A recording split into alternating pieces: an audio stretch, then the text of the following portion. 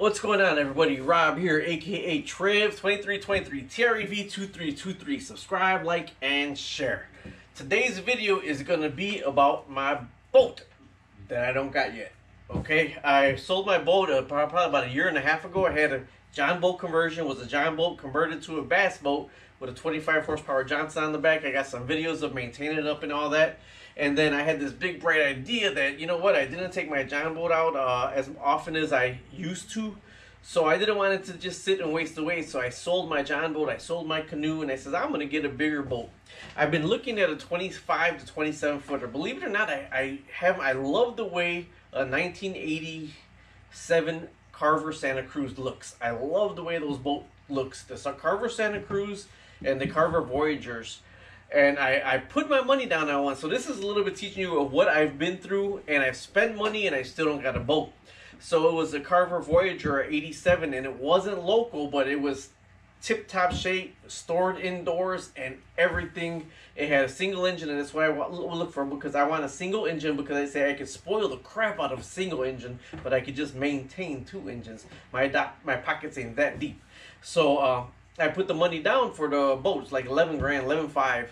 I put the money down, and then I went for the loan. The boat company said, we'll give you the loan and everything, yada, yada, yada, before the appraiser. So the loan company came back and says, we need you to put down more money because the boat, we don't feel the loan, the value of the boat is there. So I talked to the broker or whatever, and I said, I'm not putting down that much money and pulling the money for the boat because the loan people ain't telling me the money's there for that boat. It's not worth that value. So anyways, I let that one go. I got my deposit back because the broker's the one that tried getting me it, and they're the ones that said that it didn't appraise out. So meanwhile, I'm still looking for boats, and I was looking for inboard outboards. I want a V8, V6, whatever inboard outboard. So the boat came across again, and the price was dropped a significant amount, but still pretty high for this boat. And then I read the thing, and apparently somebody else bought the boat or attempted to buy the boat and had it inspected, and there were cracks in the engine. Although the cracks were not leaking, the engine had cracks in it. So that's why, one of the reasons why you got to have the boat inspected, okay? Stumbled upon another boat, a 26.8 foot Sea Ray Sundancer, and this was like an 86, I think, an 86 Sea Ray Sundancer, 26.5 feet. Everything I wanted in a boat, so I put the money down, man. I put the money down in the winter. I put the money down on the boat. I said, this is my boat, and I paid for the inspector to come down, and he thermal imaged the boat. He looked at the whole boat with thermal imaging cameras. He had moisture meters in the boat, and he itemized everything in the boat. It was like $595 for the inspection. Solid, good to go. The boat's good to go. I just got to wait the sea trial. Now, I'm always antsy, like, man, I want to move on this, I want to do this, I want to grab this, why does it have to take so long? The weather in Chicago has been a nightmare. So finally it comes around for the sea trial. We're going to put the water, then I pay somebody to take it for the sea trial, but before the sea trial, they put it in the water the day before, and they make sure it starts, and they do a mechanical check on it before the sea trial. So when they put it in the water for the sea trial, they went ahead and started it, and it started on the first turn. Water backflowed into the engine, dead. And I'm glad that that happened. I'm glad that that happened because it taught me to read up more on inboard outboards and inboard motors, because I didn't know what would cause the engine to backflow. So stumbling upon that, I read that one person says that every 2 years you should have your risers and your exhaust manifolds checked. Okay, there was this, and the bad thing is the person selling the boat, he had $3,500 worth of stuff done to the boat. The shifters or whatever, cables, the throttle, they aligned the engine, they did so much crap to $3,500 worth of stuff, and it's just it's a paperweight now. They asked me if I still wanted to buy it. They said for $1,000 I could still buy the boat, but there's too high off the ground for me to pull the engine out. I mean, I don't have the equipment. You need a crane to pull the engine out, so I can't do it. Nothing for me to mess with. But going back to it, that if it would have passed, if them risers or the manifolds would have passed on that sea trial and failed on me the next day, I'd have been out the money for the boat. I'd have completely had a 27-foot piece of fiberglass. So as I'm reading and researching, I started to find out that there's risers, and there's the risers go up into the manifolds, and the exhaust and the water, the impeller sucks up the water to cool the engine. So there's an impeller, sucks up the water to cool the engine. But it doesn't go in the engine, it comes out the risers into the exhaust manifold, and it's like a water jacket. Like moonshiners make water jacket where they put the coil inside a water pipe and the water's on the outside and the steam's on the inside. Well, cast iron exhaust manifold on the boat are the same thing. The exhaust manifold comes out, and on the side of the exhaust manifold the water comes down, you know, and that's what it is. But what happens is the holes for the water escaping, they get plugged up. They just get plugged up with gunk, or the exhaust manifold gets a hole in it. Therefore, the water goes into the exhaust manifold, or it backflows into the engine, which causes water in the engine. So these risers in the exhaust manifolds need to be inspected and changed.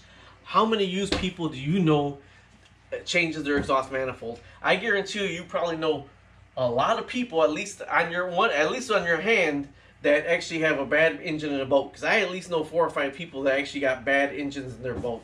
So it just got me from thinking, and it's going to be a harder search for the Midwest.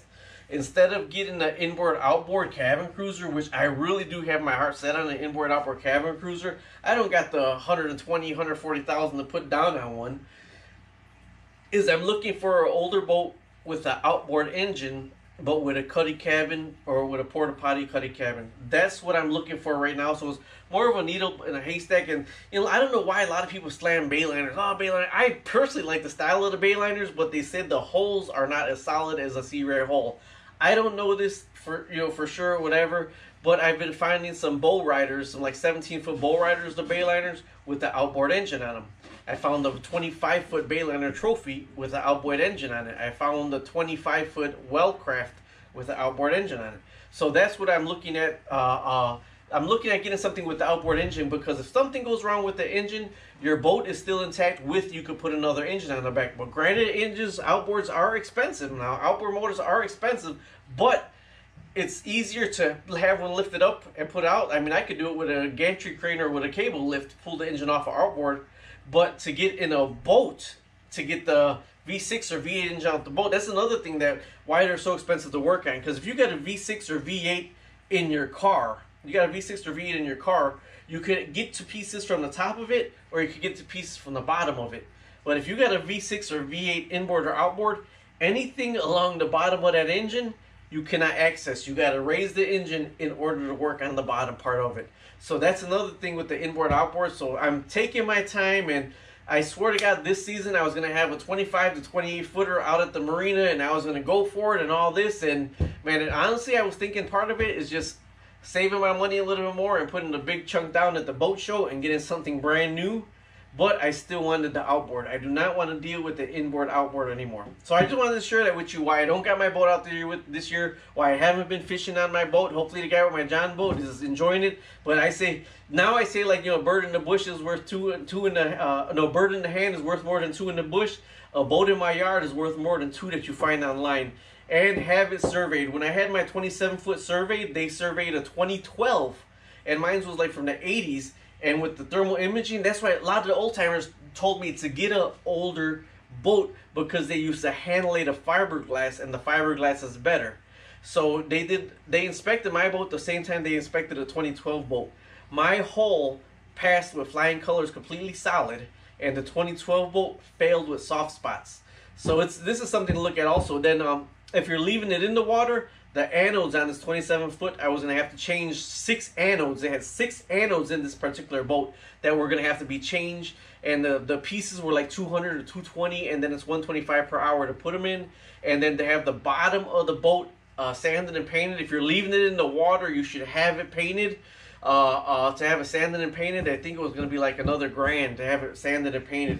So there is a lot of cost. So I'm still on the market. I still am looking. But it's going to be a needle in a haystack, because I kind of want what a cabin cruiser has, but with an outboard engine.